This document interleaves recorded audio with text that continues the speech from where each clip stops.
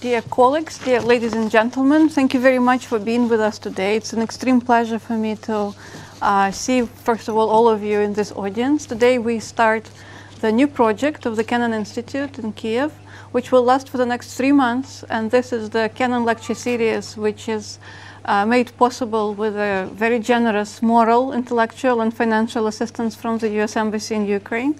And we're, of course, very pleased that the America House, which has opened quite recently, was kind enough to host us here in this very comfortable location. And we hope that as our lectures will develop and evolve, more people will learn from you about this very nice intellectual setting. And starting from next week, when Natalia Musienko, who is present in this room today and who is a curator of the Art of the Maidan exhibition and the one who will speak about cultural diplomacy next week, will have a bigger audience with an assistance from you as our major ambassadors of the Kennan lecture series. I'm also very pleased that by pure coincidence, our deputy director from our Washington's office, Will Pomeranz, is with us today. Dr. Pomeranz is also teaching at the Georgetown University. He is a lawyer by training, and he specializes in Russian history, in history of the Russian law. Will, would you please say a couple of words about the Kennan Institute and about the Kennan Institute Kyiv office? Yes.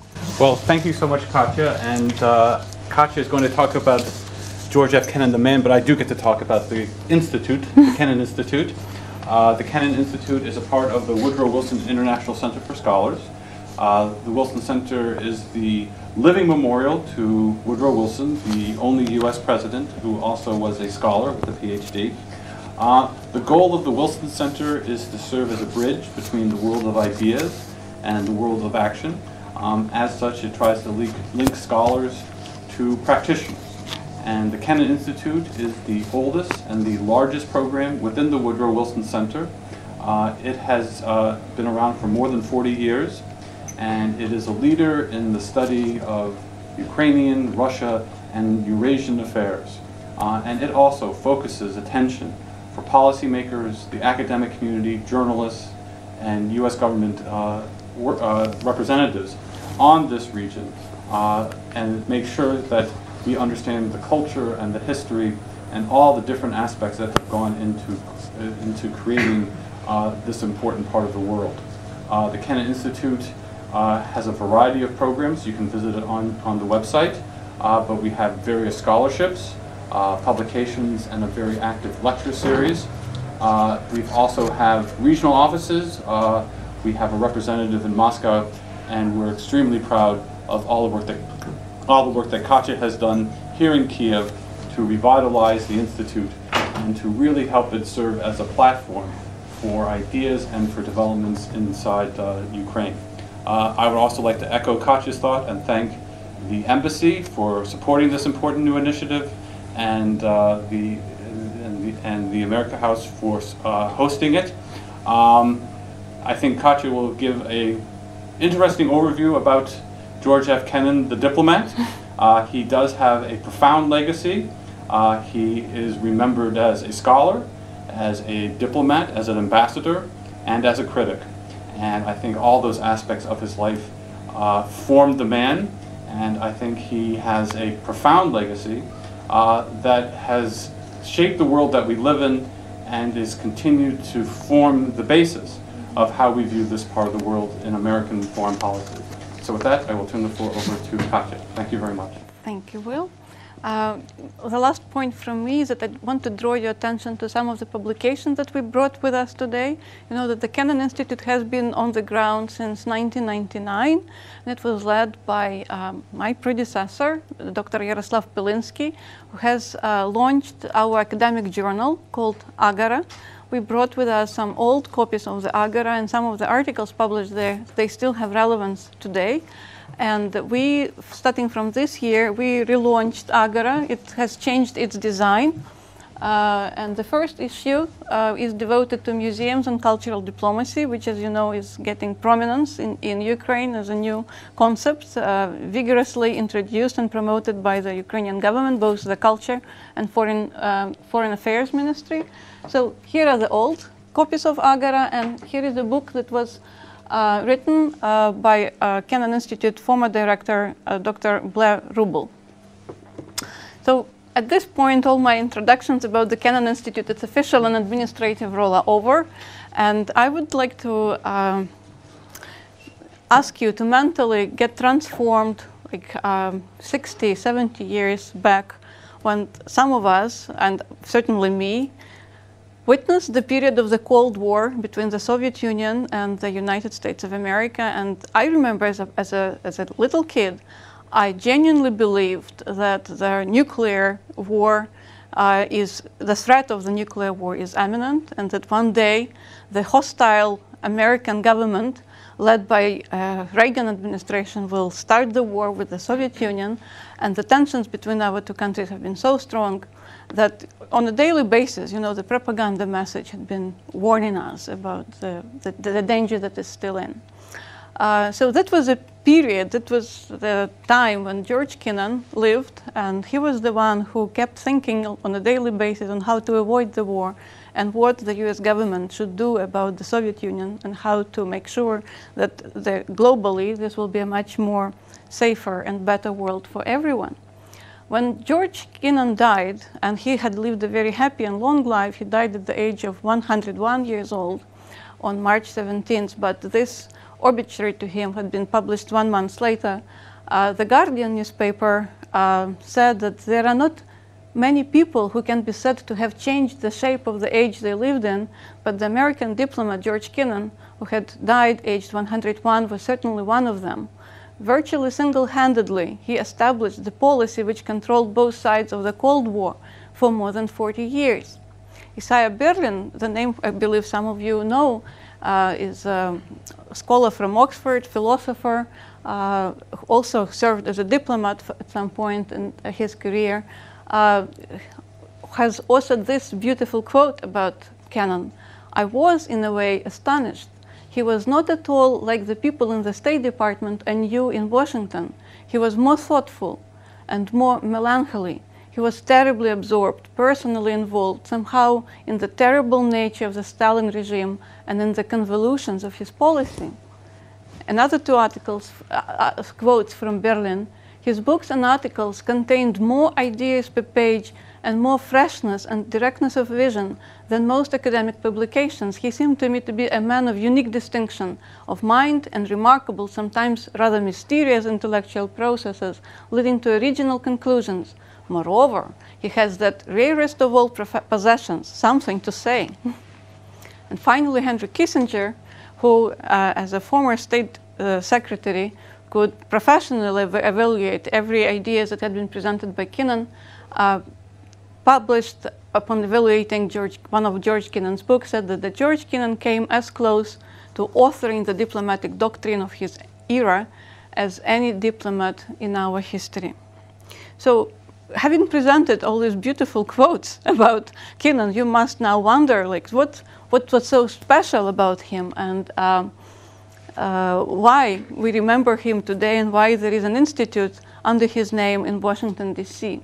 If one day you would want to learn more about Kennan, I would strongly recommend you find, either here in Kiev or in American libraries, the books which had been written by John Lewis Gaddis, American historian, a Princeton's professor who had been studying the Cold War history for more than 30 years, who had been teaching the subject at Princeton, and who had spent 30 years writing Kennan's biography, the book that he published in 2011, and the book that won the Pulitzer Prize for biography and autobiography.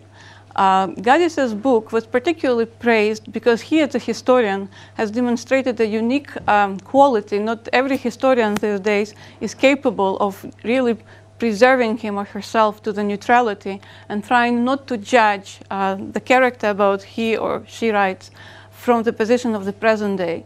In his book, Gaddis says that biographies have an obligation to place their subjects within the period in which they lived.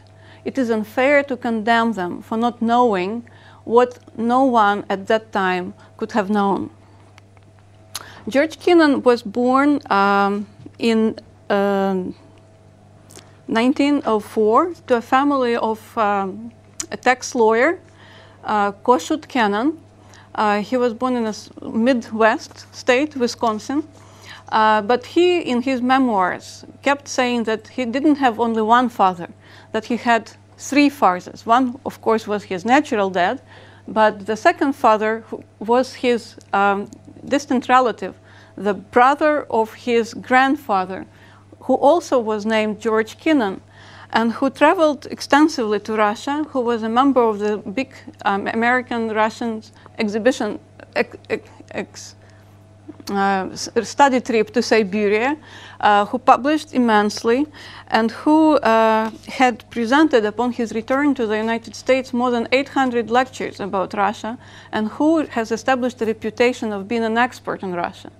Джордж Кеннан, the senior, in his letter to Джордж Кеннан's father, himself acknowledged that he feels certain personal and emotional bond to this child who was just born, and that he hopes that one day the child will become as interested in Russia as he himself was during his career. You have a son who bears my name. It would be a great satisfaction to me if I could feel that certain things which I have personal or historical interest and which have been closely associated with my work could be transferred to him when he becomes old enough to understand them and take an interest in them. And this bond was indeed reciprocal, because when Джордж Кеннан grew up, he, in his memoirs, devoted a number of pages to his relative, and he wrote that both of us devoted large portions of our adult life to Russia and her problems. We were both expelled from Russia by the Russian governments of our day. Both of us founded organizations to assist refugees from Russian despotism. Both wrote and lectured profusely. Both played the guitar. Both eventually became members of the National Institute of Arts and Letters. And the third person whom Kennan believed was his dad was surprisingly a Russian writer, Anton Chekhov, whom he absolutely adored. And when he started lecturing himself and he developed a reputation as a big expert in Russia, he traveled all over the United States. Some scholars now write that he would spend, instead of talking about the Cold War and about containment, he could speak for 1 hour about Chekhov instead of about containment theory. Джордж Кеннан became a student of Princeton University in 1921. He studied foreign languages there, international politics, history, and it should be said that he was not a brilliant student, because he ranked only 83rd in a group of 215 students. He was a very melancholy and sanguine young man. Interestingly enough, when his group graduated from Princeton in 1925, he didn't attend any ceremony to celebrate the receipt of diploma. He only came to the official part when the diploma itself was being given to him, but he didn't want to have any kind of social interaction with his fellow students. He originally thought of becoming a lawyer and wanted to get a master's degree in law from Princeton, but the cost of education was so high and his family was probably not capable of affording the law school, that he, upon having discussed it with his professors, decided to start a career in foreign service. It happened so that by the time he graduated in 1925, the Congress has adopted a new legislative bill which merged two, at that time, separate institutions in the U.S. government, the U.S. Diplomatic Service and the U.S. Consular Service. And the State Department, as an institution we know it today, had been established, and it started working on its procedures and helping young graduates of universities to develop their professional careers. Kennan spent 8 months at the State Department Foreign School, getting prepared for a career as a diplomat. And in 1926, on September 9th, he was appointed to the rank of Foreign Service Officer, unclassified. I don't have to explain to some of the embassy people here what unclassified means. It means that he couldn't have access to classified documents. He didn't have yet developed a reputation of a trusted enough diplomat to be given access to top secrets. But his salary at that time was only $2,500, which is by today's means is of course not very high, but that's how much young career professionals were paid at that time. Kennan's first diplomatic appointments were to Geneva. He served there as a vice consul, and then to Hamburg, Germany. And having spent 2 years in academics in the diplomatic service, he even considered quitting his job because of his probable character. He had a girlfriend in the States who got married, and she sent him a letter saying that because he was abroad for so long, she could no longer kind of wait for him to get back. And probably this combination of personal and professional reasons led him to the idea that he should quit the foreign service, and he even submitted a letter of resignation. But because he hasn't officially stated what was the reason for resignation, the people in charge of the Human Resources Department wanted to double-check Kennan's professional standard, and all the professional recommendations that he received, they were very strongly in support of him to continue the professional development. And thus the State Department has often offered him a unique deal. He was given a chance to study one out of 4 foreign languages, either Chinese, Japanese, Arabic, or Russian. The State Department would pay for 3 years of his postdoctorate degree at one of the European universities, and he would basically be doing what he wants to do intellectually and still keep his salary. And definitely for a person of Kennan's intellectual capacity, that was a very good offer, and he gladly accepted it. And he moved to Berlin during what today is known as Humboldt University, and out of those 4 languages that he was offered for choice, Arabic, Chinese, or Russian, he chose Russian just because he felt that he owes his old relative, and because he also hoped that one day the United States and the Soviet Union will reestablish diplomatic relations, and that one day his skill his Russian skill will be used. But here I'm giving you a very good quote which explains how Kennan himself perceived diplomatic career and what he believed was the key qualifications that every diplomat must possess. The only useful preparation for diplomacy came from history, he said, as well as from the more subtle and revealing expressions of man's nature found in art and literature. Students should be reading their Bible and their Shakespeare, their Plutarch and their Gibbon, perhaps even their Latin and their Greek. These alone would build those qualities of honor, loyalty, generosity, and consideration of others that had been the basis for effectiveness in the foreign service as I have known it. So here is a photograph from 1929 of today's Humboldt Universities, at that time Friedrich Wilhelm University of Berlin, where Kennan spent almost 3 years studying Russian, first at the university, but because prior to coming to Berlin he lived in the Baltic states, in Riga and Tallinn, his Russian was already good enough. So he passed all his exams very quickly, just within 1 year. And he spent the rest of his time in Berlin simply reading Russian literature in original, learning more about Russian past. And I think this helped him more to become a real expert in Russia than studying any other theoretic subject on foreign relations. Also here in Berlin, he met Anna Elisa Kennan, or just Annelies Kennan, a Norwegian citizen whom he married shortly before getting back to the United States. Here is a photograph of his family. This photograph was taken when George Kennan got his first appointment to the Soviet Union in 1933. But how did Kennan finally make it to the Soviet Union? Do you remember that the last US ambassador to Russia left what was then to become a Soviet Union in 1918. The United States broke diplomatic relations with the Soviet Union. And some people in the Foreign Service, they kept lobbying for the need to re-establish this relationship, especially because the Soviet Union was a big market and the American businessmen wanted to have access to this market. So despite all ideological differences, sooner or later these diplomatic relations had to be re-established.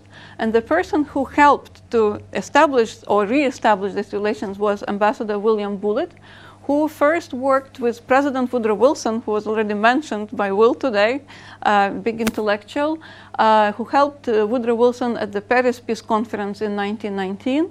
And he himself undertook a special mission to Soviet Russia to negotiate diplomatic relations between the United States and the Bolshevik regime, but he failed at that time to convince Wilson to support the re-establishment of relations with the Soviet Union. However, the president who replaced Woodrow Wilson, Franklin Roosevelt, did appoint Bullitt, the first US ambassador to the Soviet Union. The post he held for 3 years in 1933 and 1936.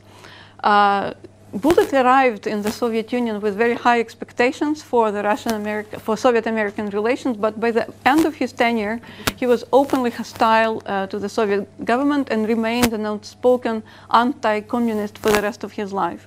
But his meeting with Kennan was really a good chance of luck for Kennan, because he came to the State Department with a colleague, and as a colleague, they in a cafeteria started discussing Kennan's career after he finished his courses of Russian in Berlin, and the friend recommended Kennan to talk to Bullitt, who was just appointed an ambassador and who would literally leave to the Soviet Union within the next 2 days.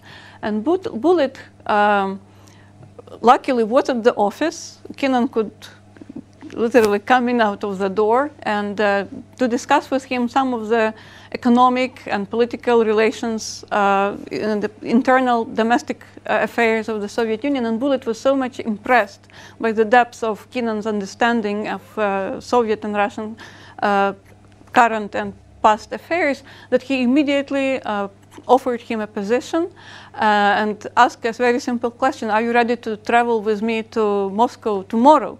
And Kennan said, yes, sir, I will come with you. So this acquaintance was really a stroke of good luck for Kennan. And here is the next slide, where you see on December 11th, 1933, when the newly appointed ambassador, and Kalinin at the time had the post of Speaker of the Soviet Supreme Rada, or what do you call it? So he was officially having the post of the Soviet President, Soviet, да, Sovietский Совет. So you see at the back there is you see Bullitt with Kalinin, and then Kennan is also the third person on this picture. So it is indeed during those first 2 years that Kennan spent in Moscow that he acquired all the necessary administrative skills which helped him later to be an efficient diplomat when he himself was appointed an ambassador. Because they had to start the embassy from scratch. You know, they had to develop all the logistics, all the administrative processes. It was, I believe, a remarkable, a very interesting experience to be the newcomers into this new country. And that by that time, imagine the size of the U.S. embassy. It had only 3 diplomats, you know, and Kennan was one of those 3 courageous men who joined Ambassador Bullitt in his appointment. But later in 1936, when Ambassador Bullitt got a position in Paris, he was appointed ambassador to Paris, Kennan kind of lost his best friend, he lost his mentor, and he wanted to start doing something else, so he requested that the State Department moves him back to the United States.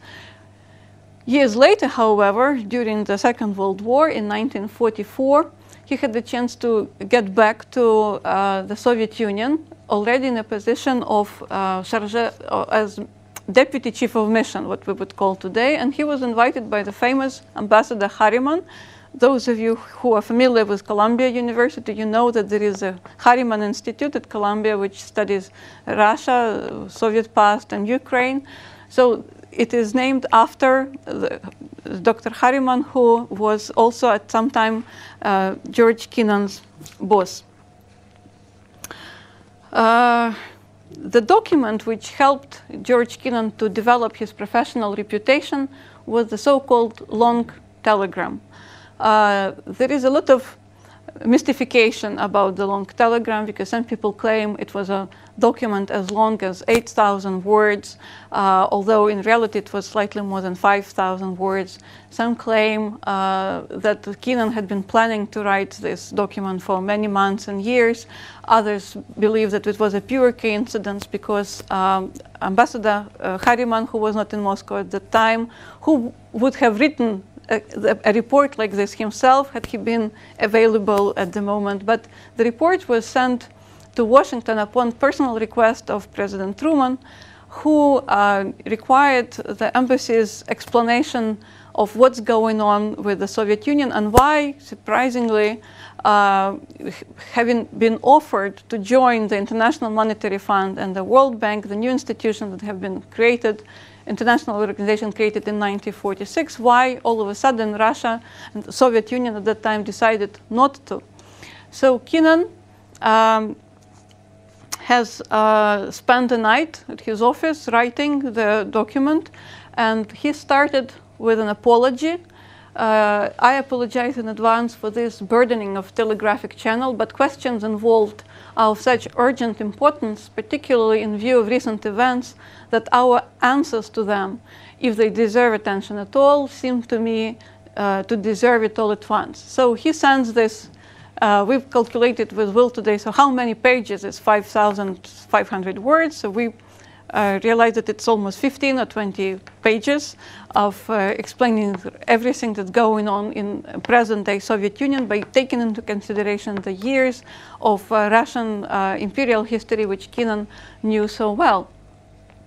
So in the main arguments of the long telegram were as follows. Kennan claims that at the bottom of Kremlin's neurotic view of world affairs is the traditional and instinctive Russian sense of insecurity. He claimed that after the Russian Revolution, this sense of insecurity became mixed with communism ideology and Oriental secretiveness and conspiracy of the Soviet leaders.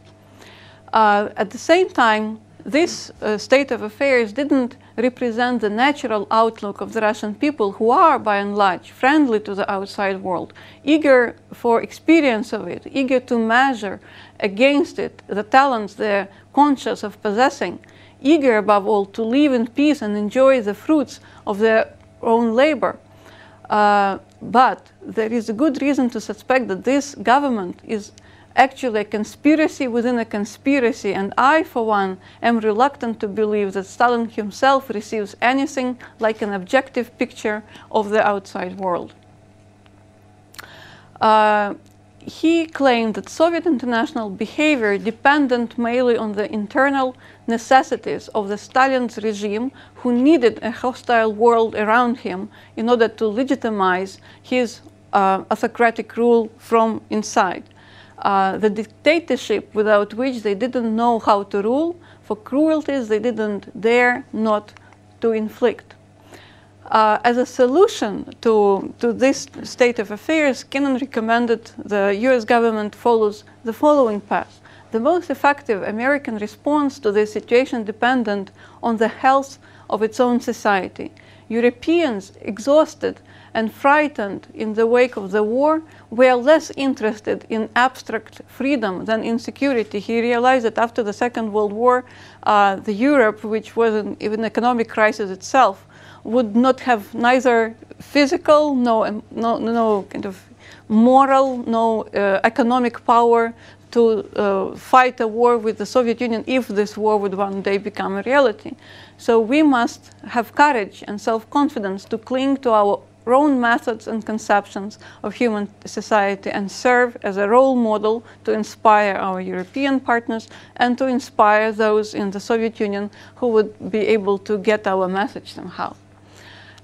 Years later, oh, not years, literally only 1 year later, when Kennan came back to the United States, and I should say that the long telegram that he sent clearly got a lot of attention at the State Department. It was read widely, not only at the State Department, but also at other governmental institutions in the United States, people who've been involved in the national security issues.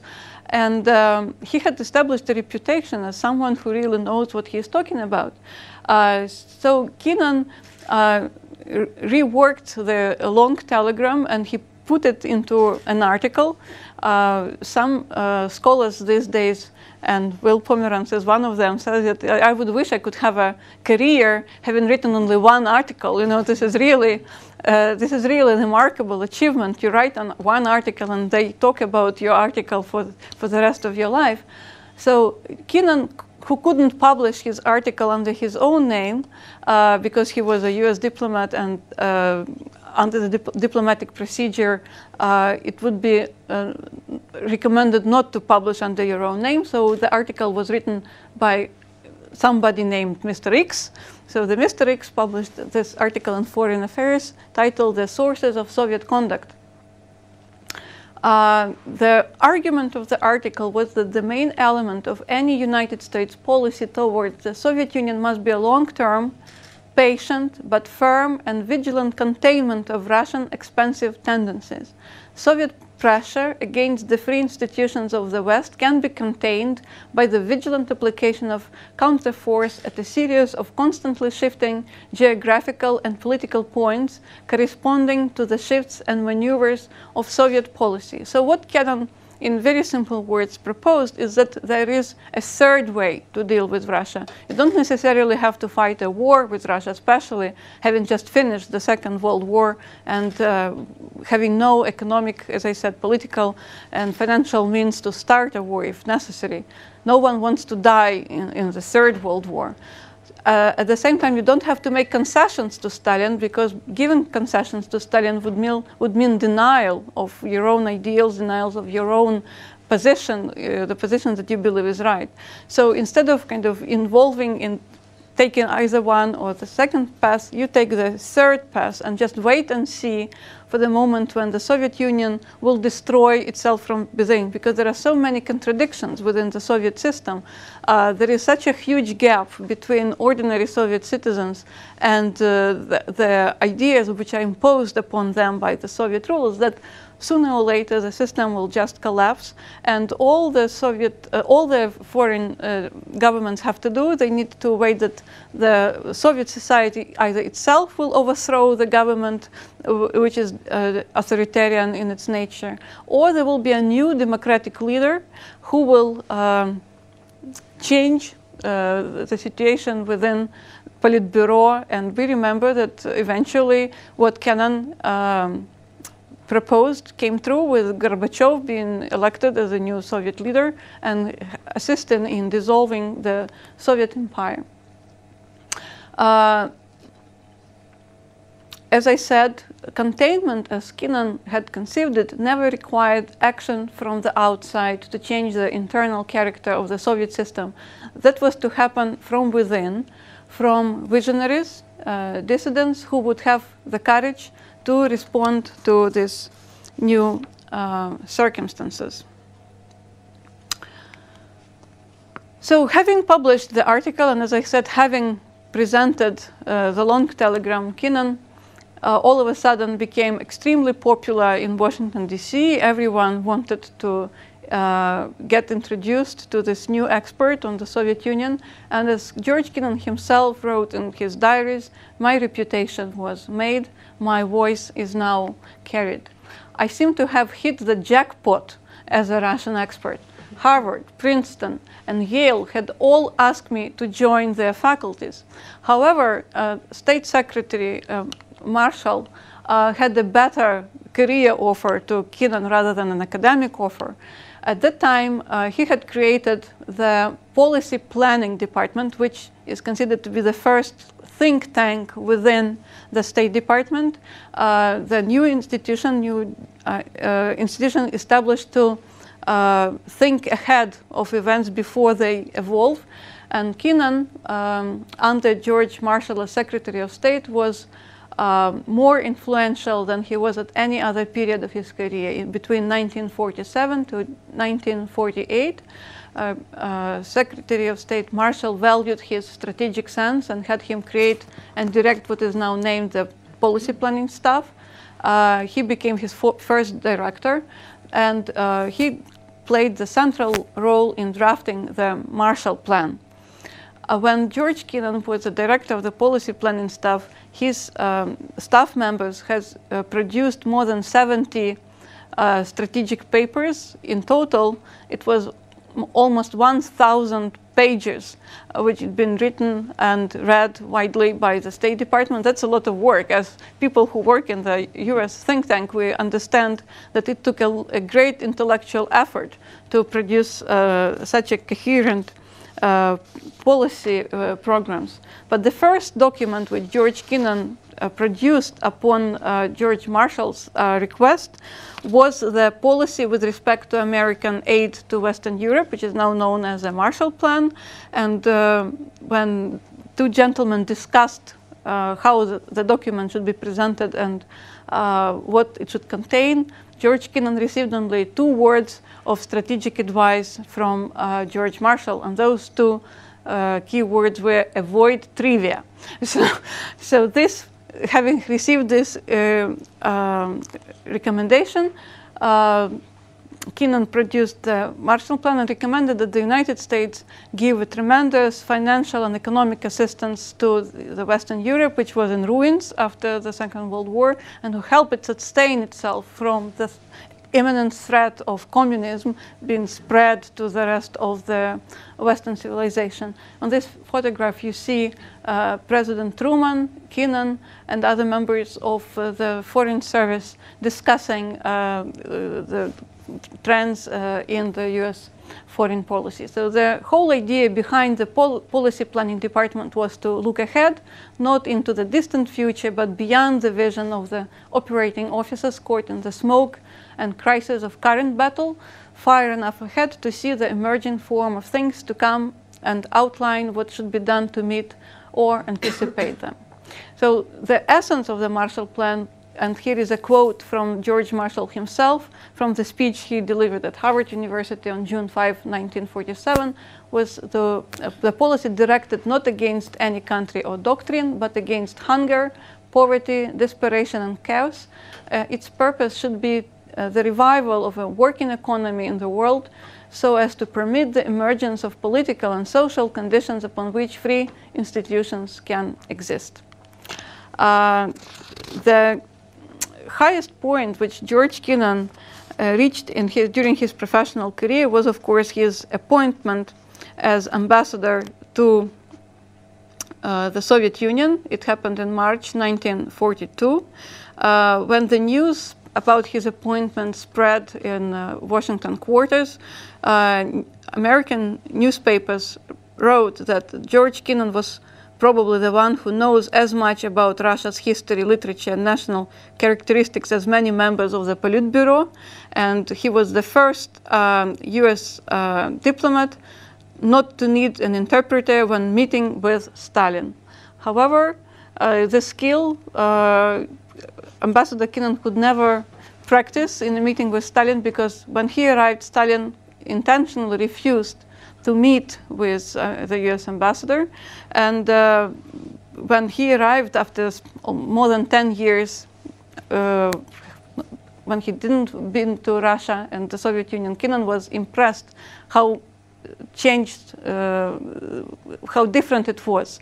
There were so many advertisements, all these hostile messages that the United States is a hostile country. He himself was characterized by the newspaper Pravda as a spy, as a tool of Wall Street, as warmonger, as a warmonger, and all this very bad vocabulary, you know, that Kennan, as a very emotional person, took very personally. There were a number of episodes which put Kennan personally as an ambassador in a very uncomfortable position. First of all, within the embassy, he had discovered a lot of bugs, devices. So the embassy realized that it was under constant monitoring. He felt that all local staff that worked for them at the embassy, they were spies eventually, had been controlling every move. And then the last drop, that had changed his disposition toward the Soviet Union was an episode with his son, who played in the courtyard and climbed the fence to look outside what's behind the embassy, what's going on the street. And as soon as he looked outside of the fence, the other kids who'd been playing and who started exchanging very pleasant conversation with him, the parents of those kids, fearful that this can somehow, the very fact that kids interact with each other, that this can have negative repercussions on their families, they took the kids away. The child started to cry, and Kennan realized that the Cold War, is not something that's going on only in newspapers and on propagandistic messages, that the Cold War is already penetrating the youngest, members of the Soviet Union.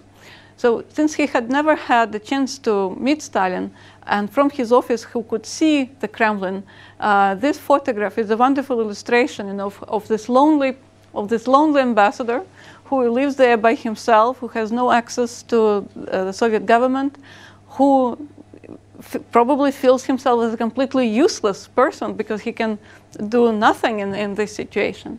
And under this emotional state, when Kennan traveled to London on business, he was interviewed upon arrival by a local journalist, and he thought that he was giving those comments off the record, that they won't be published.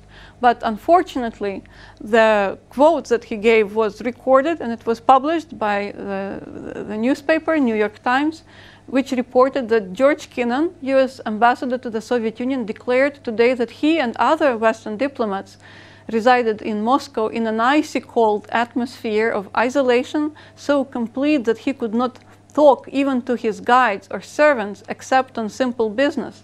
His isolation in the Soviet capital today is worse than he experienced as an interned US diplomat in Germany after Pearl Harbor, when the Nazis declared war on the United States. Years later, when he thought back about this episode, he deeply regretted what he said. He felt that it was a mistake to say something like this, because the days after the New York Times published this interview with him, Pravda responded and said that only a person who cannot hold back his malicious hostility to the Soviet Union could talk this way, who not only doesn't want an improvement in American-Soviet relations, but is making use of any opportunity to make those relations worse. So Kennan was declared persona non grata for having made slanderous attacks hostile to the Soviet Union in a rude violation of generally recognized norms of educational law. And the Soviet government required immediate recall, and so far Kennan is has been the only US diplomat who, during the 230 years of the Russian-American diplomatic relations, had been expelled from Russia for making this comment. It was Soviet diplomat Andrei Vyshinsky who informed the US embassy about the decision of the Soviet government to expel Kennan. At heart, I was deeply shamed and shaken by what had occurred. I was probably too highly strung emotionally, too imaginative, too sensitive, and too impressed with the importance of my own opinions to sit quietly on that particular seat. For this, one needed a certain phlegm, a certain contentment with the trivial of diplomatic life. However, Kennan himself was not this type of person, and what happened happened.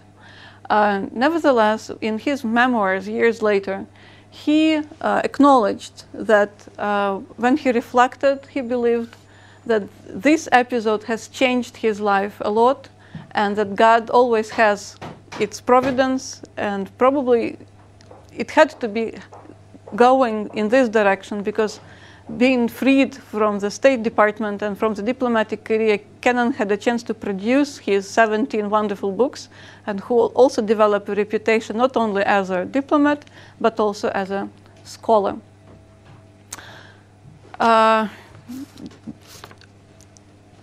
John Gaddis writes in his book, frankly, when I was reading the biography of Kennan, that was the saddest chapter, when he discusses how Kennan, after having spent 27 years of professional career as a diplomat, his last days at the State Department, definitely it was a scandal, and definitely a lot of people at the State Department felt very bad that the US ambassador had to be expelled from the Soviet Union, and no offer was given to him when he returned back to the United States. And by the American diplomatic rules, if the diplomat is not given a new post within 3 months, he or she has to retire or resign, because there is no other opportunity for you to go either to a different country or to get a position within the State Department. So as Gaddis characterizes Kennan's exit from the State Department, that it was an inglorious conclusion to an illustrious career. No foreign service officer had advanced more rapidly within its ranks. None had more significantly shaped grand strategy at the highest levels of government. None had created, if inadvertently, the school of international relations theory. And yet Kennan worked out of the State Department on July 29, 1953, with hardly anyone noticing. He was by himself at the elevator that took him downstairs, and he became finally, as he said, a retired officer, a private citizen. Kennan said he was happy on that day. However, we can understand that he was probably not 100% sincere with us when he published this quote. So after resignation, Kennan joined the Institute for Advanced Study. He also served as a professor of history at Princeton University. He published, as I said, 17 books. And one of his books, Russia Leaves the War, published in 1956, won a Pulitzer Prize and the National Book Award. And he received a number of other literary awards for really beautiful prose that he produced over the terms of his career. He also had an opportunity to serve as an ambassador once again. I forgot to mention that when Kennan spent some time in Prague, it was his first opportunity to meet young gentleman with the last name Kennedy, who was at the time a son of the US ambassador to the Great Britain. His dad was also a political appointee. And he sent his son, John Kennedy, to a fact-finding mission to the Czech Republic, which at that time, do you remember, was occupied. The Sudetans were occupied by the Nazi Germany. And he, as a diplomat, for the first time interacted with the student. So when Kennedy himself was elected the president, he offered Kennan the position of ambassador to Yugoslavia, but Kennan himself believed that this was a failed ambassadorship because all his ideas of promoting Yugoslavia and ensuring that among all communist states of Eastern Europe, Yugoslavia would have a special status with its relations with the Soviet Union were not supported in Congress. And President Kennedy had always had to fight the war with the Congress over recommendations that he received from George Kennan. Kennan very strongly supported the idea of organizing Tito's visit to the United States. However, it was also very unsuccessful because protests have been organized in front of the United Nations building, and everyone, especially in the US government, was embarrassed, to allow a communist leader to arrive at this particular moment in the United States. But the last episode which I'd like to share with you tonight about George Kennan's bio is his relationships with Svetlana Alliluyeva, Stalin's daughter, who appeared on the night of March 6, 1967 at the US Embassy in New Delhi and requested political asylum, and who claimed that she has a manuscript of the book she wrote, her memoirs about her dad, which he wants to publish in the United States. And Kennan is one who spoke fluent Russian, who could verify and who could understand and qualify the richness and material that she produced, was asked to provide recommendations on the book. So when he received the book through diplomatic channels, he liked the book very much, and he literally said that this document is worth several thousand, millions probably US dollars, because as soon as you publish something like this in the United States, Svetlana Alliluyeva will grow into a literally star and everyone would want to talk to her. So he himself traveled to bring her to the United States, to Princeton. He introduced her to everyone in Princeton, and they have developed very close, friendly relationship. She was a frequent guest to Kennan's house, and they exchanged and helped each other to come to terms with themselves, because Kennan also had his personal issues. He had his inner intellectual process, and Alliluyeva, as someone who knew him deeply, his psychology helped him to come to terms with his new intellectual life in Princeton as well. But I'd like to end today's presentation with a quote from Svetlana Alliluyeva's discussions with Kennan, which I believe have their relevance today, because both of them studied Russian past, both of them knew what Soviet Union was all about, and both of them could agree about what makes the essence of the Russian and the Soviet regime. I'm sorry for small letters, but I will read them for you. The absolute power of a single man, his power over thoughts as well as actions, the utter disenfranchisement and helplessness of the popular masses, the nervous punishment of innocent people for the offenses they might be considered capable of committing rather than the ones they had committed, the neurotic relationship to the West, the frantic fear of foreign observation, the obsession with espionage, the secrecy, the systematic mystification, the general silence of intimidation, the preoccupation with appearances at the expense of reality, the systematic cultivation of falsehood as a weapon of policy, the tendency to rewrite the past. So I believe that this quote alone explains that Kennan was indeed a visionary, that the document that he produced are not only great by the intellectual ideas that they contain, that it's a great prose, and that we are fortunate as representatives of the Kennan Institute to continue his legacy, to study his legacy, and to share all this intellectual legacy with you tonight. Thank you very much for being with us. And I hope that either me or will help me to answer your questions, because I must confess that I am not an expert on the Cold War era, and I am not an expert on George Kennan. I just felt obliged to prepare a lecture about him, because I felt that as being appointed as the director of the Kennan Institute in Kyiv, that there is not much information about George Kennan, and even people who study foreign relations and diplomacy, they don't know much about him. However, the Verkhovna Rada Foreign Relations Committee, they even came to us and proposed we organize a roundtable to discuss George Kennan's legacy. So this presentation, which will be available on our channel on YouTube, will hopefully fill this vacuum and fill this niche. And students of foreign relations and foreign policy and the US-Soviet relations will have this source to get inspired and to learn more about the subject. Thank you. Will, do you have anything to add to this? No, I think we're covered a lot of territory, and I think we'd be happy, and Katya would be happy to answer any questions that you might have. Yes. Okay, can I ask you about the Wilson Center itself? Because I have not heard about the Kyiv office, and I was wondering, what is it that you do? How do you bring together practitioners and scholars? How is it related to the center in the US and such? Just briefly.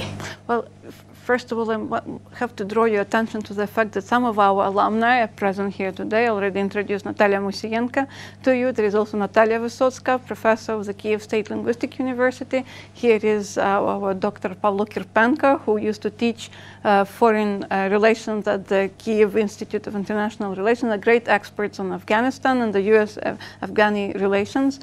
We have now a group of almost 100 alumni, Ukrainian scholars who had the chance to be in the United States at the Wudro Wілсона Center either on a short-term scholarships from 1 to 3 months or on a long-term scholarships which have been funded within the Fulbryta program in Ukraine. I myself, a graduate of the Fulbryta program, I was fortunate with my colleagues to spend 6 months in Washington, D.C. and develop my research proposal and publish a book upon return. So here we really try to establish a venue for our scholars to present all the material that they study in the United States, to link their research to present-day needs of Ukrainian government, to its reform agenda, and to really promote the development of Ukrainian academia, to make the connection between our academia and the international academia closely, and just to keep the fire burning. We need this intellectual inspiration, and I believe the more people know about the Kennan Institute, the more they understand the value that the Kennan Institute and the Wudro Wілсона Center carries with it, the greater and the stronger Ukrainian academia will become. Because they not only help the local government to shape their policies for the future, they also help politicians and scholars in the United States who study the region, who study Ukraine and Russia, to get a better understanding of what's going on. They continuously interviewed when they are in the United States. So it's really the concept of soft power, of people-to-people diplomacy that our institute is performing. I think Katya's given a very complete answer. The one thing I would emphasize is, I think when we began the Foreign Office, or the office in Kiev and our other office in Russia, I think one of our main goals was, because of the isolation of the Soviet period, to integrate Ukrainian and Russian scholars into an international community, and to give them that opportunity to establish connections, but also understand how the social sciences and humanities has evolved over some 70 years, and begin to integrate them and connect them with that network. I think that was another crucial part of the goal of creating this office, was to make sure that we didn't lose touch with our alumni. So what do you do now with your Russian? Because of a variety of reasons, we no longer have a Russian office. We do have a representative in Russia, and we continue to try and conduct programming as best we can, dealing with Russia. But in what forms? I mean, again, other than Skype or whatever. No, we've tried. We've been able to have a few conferences inside Russia still. We still have scholars that come through various grant programs to the Kennan Institute and study in the United States. We have done our best to continue to keep our alumni network involved and engaged. But over the past 3 years, new challenges obviously have emerged, which has made it much more difficult to continue that mission. But again, it remains our goal, and we have invested a lot of efforts and resources to try to keep, as best we can, Russians engaged in international dialogue as well. Can I make something to say? I would like something to say. If you take contemporary Russian science or international relations, you can see that old myths of Russian science and propaganda are still alive. For example, if we take the latest books and read about the Soviet policy on the eve of the Second World War and the role of the Soviet Union in unleashing this war, we can see that the contemporary Russia has not gone much or far away from the explanations and concepts which were official in the Soviet Union. Still, that's why they're building new monuments to Mr. Stalin at the moment. Are they? Are they really?